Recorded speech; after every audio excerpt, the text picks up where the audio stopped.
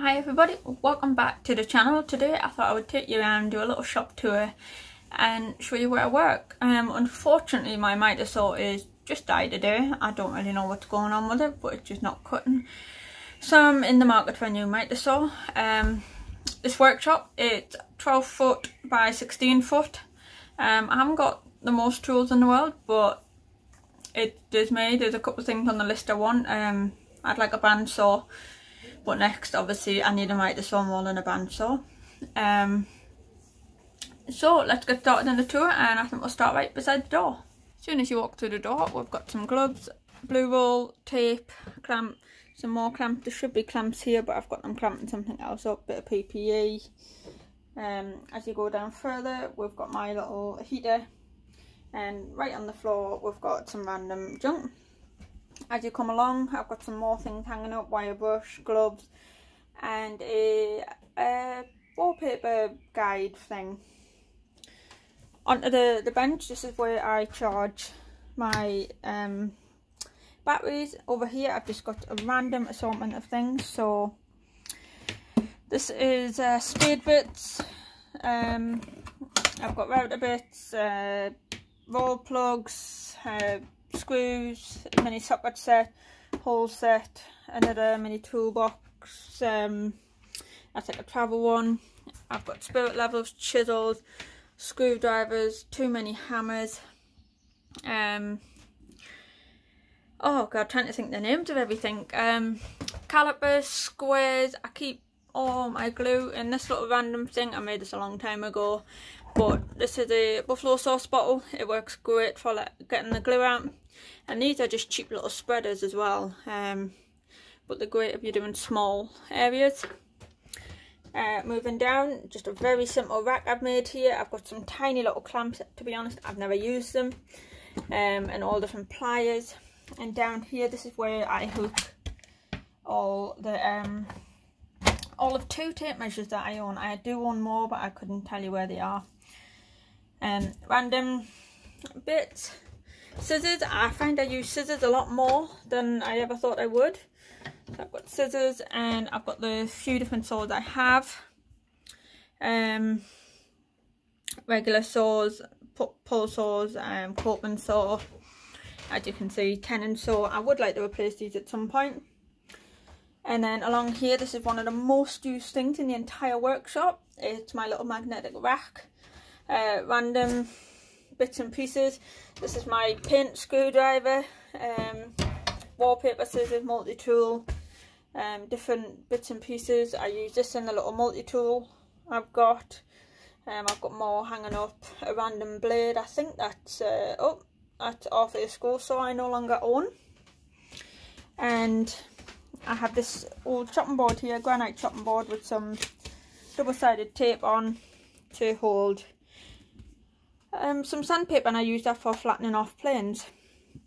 An old cup, I just keep random pens, whatnot in. As you move down under the bench, I've got a lot of scrap plywood and whatnot. All the power tools, so I've got sanders, circular saw, different sanders, jigsaw, heat guns, router, whatnot, a big tub of bird food, and under that I've got all of these containers, and they all hold various things. So that's car cleaning stuff. I've got fishing gear, gardening stuff, just all sorts really. As you move on into the corner, I've got this random shelf here. To be honest, I built the workbenches round it, so that's a bit of a problem. But I've got these plastic drawers, dead cheap. I keep all sandpaper, polishing stuff in there. Down the side I've got these little glue blocks. Basically it's a piece of wood with some cling film around it to help keep them flat. A random outdoor light, some random heat-proof paint, drill bit, God knows why. And then in here, this is where I keep a lot of assorted things. So I keep this when I'm restoring planes, box off the pocket hole jig, paint, random pots of screws, and then down into this hole of darkness, I've got a tool bag, big spirit levels, clamps, PVC tube, and more PVC tube, and there's even a generator and a car jack down there. I also forgot to show on the workbench I have my Kreg pocket hole jig. As you come round onto another workbench, on top I've got these two boxes. I lost you for a second then. So on top of the second workbench I've got these two boxes, and these are kind of my junk drawer of the workshop. So I've got random bits of tape, cling film, this is off the heater, this is off the planer, all sorts of different bits and pieces. I've also got a couple of lengths of wood on the workbench at the minute. I keep the hand planed with the blades retracted. I like the whiteboard for writing things down. Spoke shaves, and underneath is also another mixed bowls. I've got a couple of boxes that I currently need to put in the burner, but I haven't yet. A bin, use it all the time. I've got a Titan planer thicknesser which needs to go back to screw fix because it's rubbish. And my trusty old Henry Hoover. I don't have dust extraction, but I do wear good PPE, and yeah, maybe that's a thing for the future. As we move along, I've got different accessories for holding down work when using the table saw, and I've got my old Wix miter saw. It was good while it lasted, but unfortunately it's not very good anymore. And then on this workbench it's just empty. Underneath I've got an old unit that I need to disassemble and my lawnmower.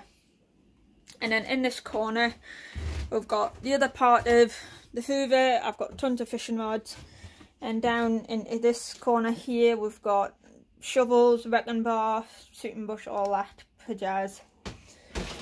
And under the next workbench I have these plastic drawers. Top one's sandpaper, next one's electrical, and the bottom is finishing cloths. So I've just got cloths in kitchen roll. And on top of these I've got currently a manual, but I'm just getting something that I want to read, and I just keep random paper for jotting down ideas. Got another one of these drawers, and at the minute it's just kind of dumping ground, sweeping bush, try and keep it clean. And this bucket I kind of use as a rubbish bin. And I've got a bag of sawdust that I just use on the burner.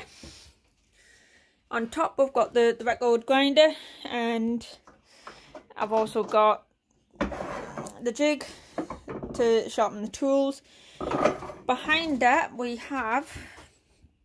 I've got this with water in, just to keep the tools clean, dressing wheel, fingernail jig, and as we move along I've got my record DML 305 lathe. Up on the wall we've got these two adjustable wrenches. I mainly use those for adjusting mandrels.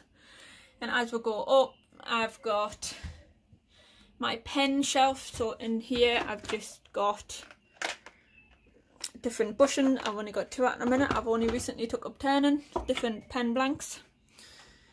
Centre finder, and this little thing is way overloaded, but drill chuck, different live centres, spanners, whatnot. As we move along I have my turning chisels. I don't have that many yet, work in progress. And then I've just built this rack quite a few years ago now, and that just keeps all my finishes, paints, extra glue. Then on the next workbench we've got my disc and belt sander. I use that quite a bit, more the disc sander, but I like that. And behind there is just a load of random bits of wood. And then as we move along I have my drill press, a piece of Eki I got free. It's a very dense hardwood. I was thinking about making a mallet with it. And up on this wall I've got different drill bits, size gauge, and then some really random bits and pieces. And I've also got these different holders, and there's all sorts in here. Everything from screws to pins, punches, blades, standing knife blade, and the one below is really random too. That's where I currently keep all my drill bits. Random bits and pieces. This is all turning kits. More random bits and pieces, long screws, different handles. These are bottle openers, and in here that's also really random. Underneath I keep just robots, more screws and my drill. And then underneath that I've got a wood store, and there's a lot of wood under there. At the minute it's completely full, really, probably a little bit more. This is a Christmas tree from a few years ago. I'm thinking about doing some little decorations this year for our tree. Lastly, as you sight down the workshop, I have my table saw. It's a Clark table saw. Little fence made for it, and that goes onto my main central workbench, same height, well, slightly higher so it can drop off. That's great. My camera tripod. And under here is just a random assortment. I've got this box for offcuts. I've got some drawers. In those drawers, all sorts of things, sharpening, old tools, manuals, everything like that. So guys, that's the tour of my workshop. I hope you liked the video. I hope you'll come back for another video.